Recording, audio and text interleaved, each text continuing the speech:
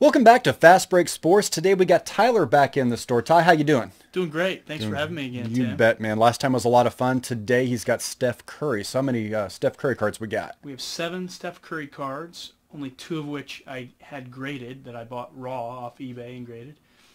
There are 3 PSA cards, Tim. They're all PSA 10s. And then we've got 4 BGS. Excellent. So, Well, let's get into it, man. Let's look great. at the first one. So we've got a couple of Panini Revolution Sunburst from 2015 and 2018. And they're both Gem Mint tin. I just really like the design on those, Tim. They kind of pop. They're kind of like almost a refractor look. They're each numbered out of 75. I think I've got a couple $100 in each of them. When I say a couple, probably 300.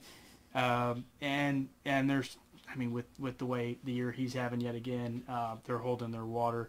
Could get even more than that right now, but I'll probably hold on to those for now. Nice. This is one that I probably will be moving, and part of what I'm doing here today is I'm moving part of my collection, Tim. Yeah. I've decided to sell off probably about a third of what I've accumulated over the last couple years. Just recoup some of that cash flow and invest it in different ways. But this is a from downtown, which is fitting for Steph. This one was at a Panini studio, but the From Downtown is a case hit, as probably a lot of you know, and just kind of a pretty card. You got to get the lighting right, but it's a Gem Mint 10 also. Nice. I purchased that. Again, all the PSA stuff I didn't have graded. I purchased it off eBay, and I have 1,500 in it. And according to one of the apps that I use called Cardbase, which kind of updates with eBay, Yeah. it says 3,200 was the last sale. Nice. So if I could gross 3,200, back out 9% commission or so out of that from sending it to Probstein, then I will still just about double my money on that sucker. So I figured good time to move it, even though it's a nice card. So that was a case hit, you said. Which I think the print run on that is under 100. Is what I've been told, and on Gem Mint 10s there's 5 or 6 hanging out around there. So there's only been, I think, 2 sold in the last year plus, and one of them was mine, and the other one ended up going for double what mine did. So been a little bit of a pullback in cards recently, so maybe this one lands in the middle, but I should still see a $1,000 profit, and if you're making money, then that's good, right? That's right. Just like the stock market, man. Don't look back. That's it, baby. Okay, the next 2 I did have graded. I purchased these raw, had them graded by a company called Grade These Cards. Nathan Nichols, he lives right by BGS, so you send it to him and he can walk it over. Can get pretty good service there. But this is a 2013-14 Select Prisms Blue, numbered out of 49. Again, it's a color match to the jersey of the Warriors. Quad 9.5s. Pretty. It's perfect. Card there. The match is perfect. Yep. Now I've got, I bought that one raw, and I've got probably 900 in it with the grading fee, and I'm showing the last sale was only in the mid 600s. Mm-hmm. However, it was the lowest 9.5 you could get from my research, so it was 3 9.5s and a 9. This is quad 9.5s. For what that's worth, I don't know if it's $300. I'll probably hold on to this one because I'm not going to sell it at a loss. I think long term it'll be fine. Yeah, true 9.5 though. All subs 9.5. Yep. Very cool. Yep. Yes. And then this one is 15-16 Panini Prism Silver. I guess I don't really get it still, the silvers. There's a lot of them, but they're just in high demand. And so they still go for good money. This is a 9.5, but 9 on surface. Pretty neat looking card there. Only a couple $100 card. Probably will move it. Yeah. But neat looking card. And then probably my favorite 2 Stephs I purchased already graded. One is out of Spectra 2018-19. It's a gold prism, so it's out of 10, number 6 out of 10. It's a 9.5 with 9 corners.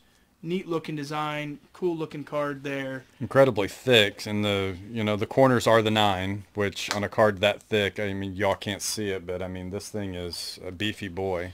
tough to get. Yeah, the Spectra and any of those thicker cards, it's hard to get gems on those. So I just bought that in a gym, and I spent $787. I don't know how I remember that number, but it was $787 with shipping on that sucker. And there hasn't been any sold since I bought it. Yeah. Because I mean it's numbered out of 10. So I don't know if I'll move that or not when I go to FedEx here in a little bit. If you're watching though and you want it, I guess look for it on eBay. Right.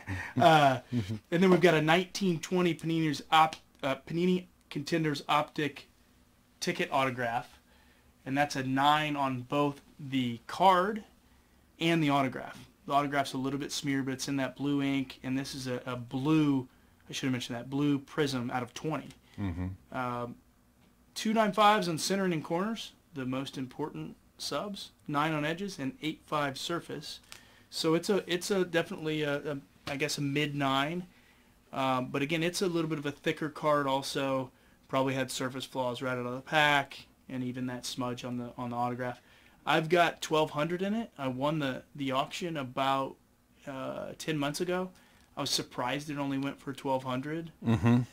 There hasn't been another one of this card sold, but comps of it. A Curry numbered out of 20, auto 9, are in the $2,000 range right now.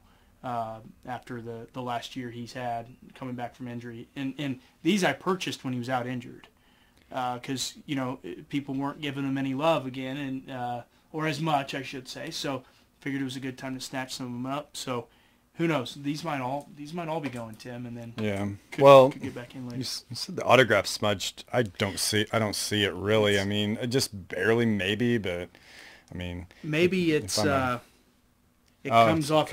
And that's probably more what it is. Yeah. Yep. But anyway, I don't know why it got a 9. Tyler showed me this card before we started filming, and I wondered why in the world it got a 9 autograph, because it's nice. And the ticket, that's the biggest for the rookies. Yeah. But it's not much in terms of eye appeal for him. He's just shooting. So I mean, so I'll be selling that one I think today and turn a little profit on it. So.